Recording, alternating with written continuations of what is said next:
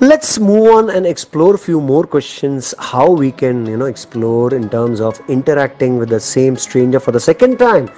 Are you from this area? So what do you do for a living? What brings you here today? Do you come here a lot? Do you mind telling me where is this building? I am figuring out for some location. What is the right time to catch this bus? Actually, I come every day, but I find that my timing does not match the bus timing. So what is a good time?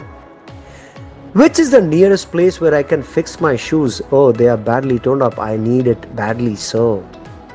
Would you please suggest a watch repair shop nearby? Maybe I need to replace the battery or a cell. Could you lend me your phone as I've run out of my battery? I quickly, call up an important call and give you back. Thank you. So exploring beyond. Really, I am a vegetarian too. What made you decide to? Of course, this is something you are going to ask not to a stranger, but a person who you have built a relationship where you can easily exercise something or that comfortable a question to with them. I love cats. In fact, I have two at my home. What type of cats do you have?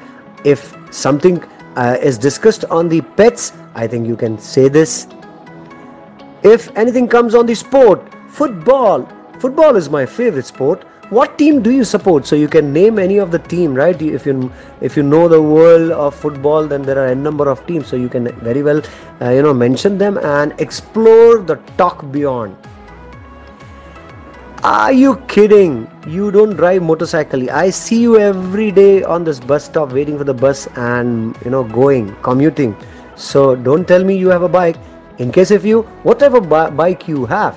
So these are a few exploring questions which you can do it very well. There are so many, plenty of them, right? So explore yourself and maybe pick up any from these phrases and exercise.